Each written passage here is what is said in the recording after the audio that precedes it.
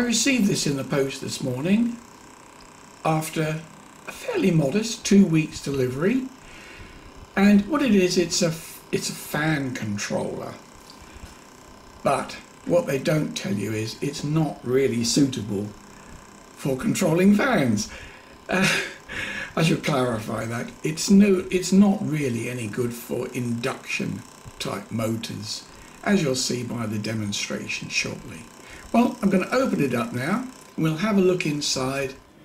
The first thing I notice is there's no strain relief. Well, look, when I pull the wire, and obviously if you pulled it hard enough, it would rip it off the printed circuit board.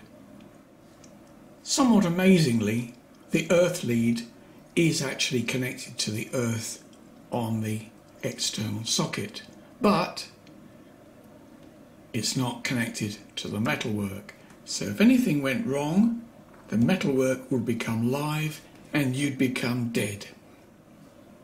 There is also no fuse inside the product. Looking down at the PCB, I can see from here it's basically a bog standard Triac circuit.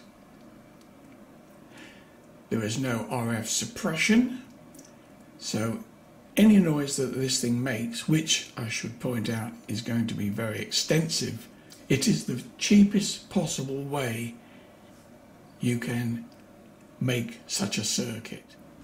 Now the connections down here are basically mains, and as you can see, the whole board is movable, and if you pull on the wires and pull that down, those terminals will actually touch the metalwork of the case, and as the case isn't earthed, again you are dead.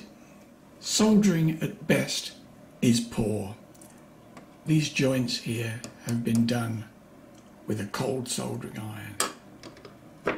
They do seem to be actually making contact, but poor soldering. There's no on-off switch whatsoever. In fact, as soon as you plug the plug into your supply, the whole thing is live, and it's off insofar as when you turn the potentiometer down, you're getting limited output, but there's no isolation to this external socket at all. Now the advertising from Banggood on this is really misleading, because it says it's a 0 to 220 volt 4000 watt adjustable voltage speed temperature dimmer controller for thermostat light fan motor dimmer. Well, it's hardly any of those things. It does not control the voltage for 0 to 220 volts.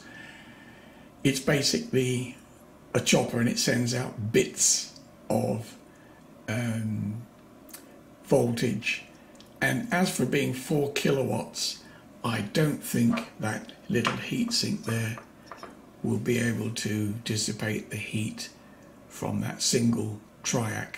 In fact, I can't look at the Triac to see what the rating of the Triac actually is, but it's not suitable for use with an electric fan, particularly an induction motor fan. Its only use really would be to use it with an electric fire without a fan inside it, or light dimming, in which case it would probably work fairly well, apart from all the interference and noise that you're likely to get from it. I'm a bit disappointed in this because it wasn't cheap.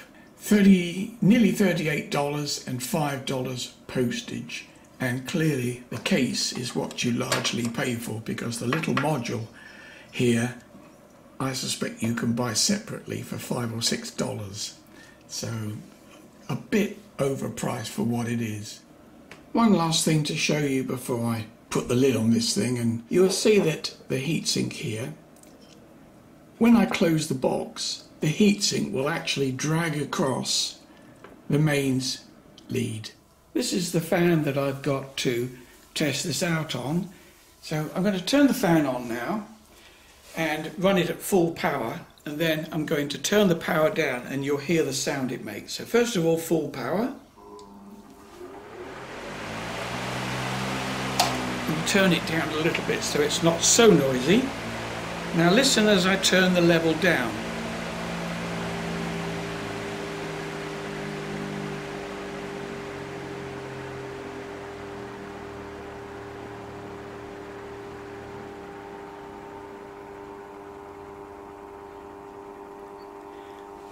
I hope you can hear that buzzing, which is clearly unacceptable. You can't operate the fan under such conditions, but it does actually vary the speed.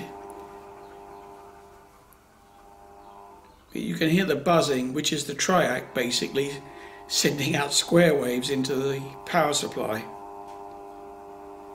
and it makes that noise up until the time when it's on full and the Triac is basically out of circuit, like now.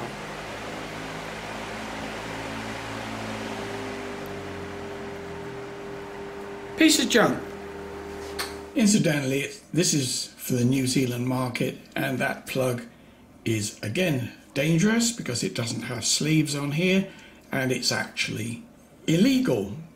So all in all, if you're watching this Banggood, you should be thoroughly ashamed of yourself for producing a product that is very, very dangerous. And I've got a good mind to send it back for my money back.